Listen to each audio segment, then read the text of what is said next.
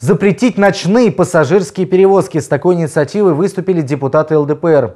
В ближайшее время законопроект направят в Государственную Думу. Необходимы изменения, считают либерал-демократы, из-за большого количества серьезных ДТП, произошедших именно ночью. Последние примеры аварии в Забайкальском крае и в Тульской области.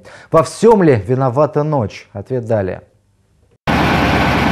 Это крупнейшая в истории Тульской области автокатастрофа. В ноябре 2015 года на трассе М-4 Дон перевернулся автобус «Хайгер», в котором находились граждане Армении. В аварии погибли 9 человек, более 40 пострадали, в том числе 7 получили тяжелые увечья. Защита водителя автобуса Гарника Арутюняна настаивала на версии технической неисправности, но суд принял сторону обвинения. Арутюнян глубокой ночью разогнал автобус до скорости более 100 км в час, не справился с управлением, после чего транспортное средство и перевернулось.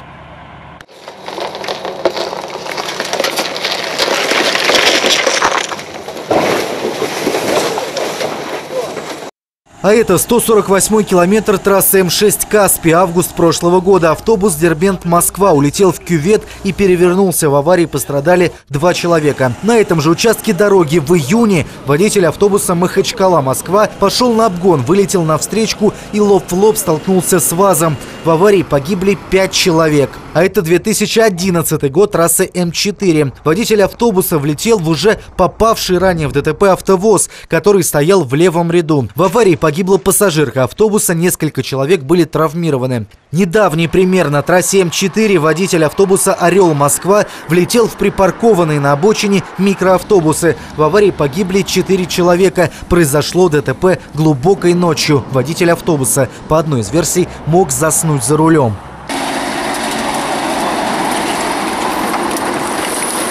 Инициатива ЛДПР о запрете ночных пассажирских перевозок сложна и непонятна с точки зрения организации, но вроде бы разумно с точки зрения безопасности. Правда, можно привести массу примеров ДТП с участием автобусов и маршруток и в светлое время суток. 7 лет назад Минтранс уже собирался сократить аварийность на дорогах с помощью именно такого запрета. Дальше разговоров дело не пошло. Как бы то ни было, в ближайшее время законопроект либерал-демократов будет внесен на рассмотрение в Госдуму.